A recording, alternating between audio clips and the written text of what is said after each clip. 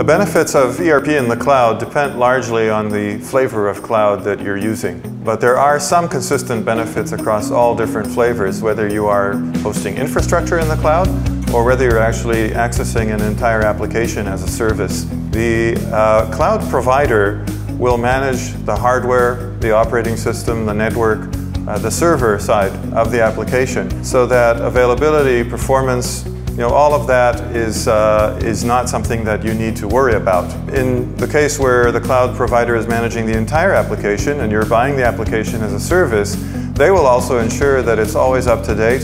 Upgrades are seamless, they're done by the provider, and they provide application support. So there is a benefit in increasing your ability to focus on core business as opposed to focusing on managing your IT environment. Another area of benefit is actually an increased standardization, and this comes from the fact that cloud services are procured for a consistent subscription price over a multi-year period. You know exactly how much you are paying for this service, and there aren't surprises, there aren't any big major costs for upgrades or other types of outlays like that in the middle. You can also reduce the total cost of ownership of actually running the system as compared with very customizable options of systems that are on-premise, because the cloud environment is typically less flexible in terms of customization.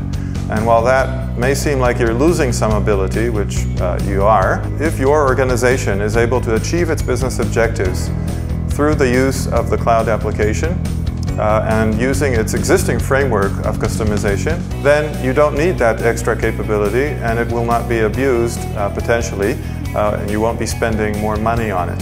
So there is a reduction in total cost of ownership.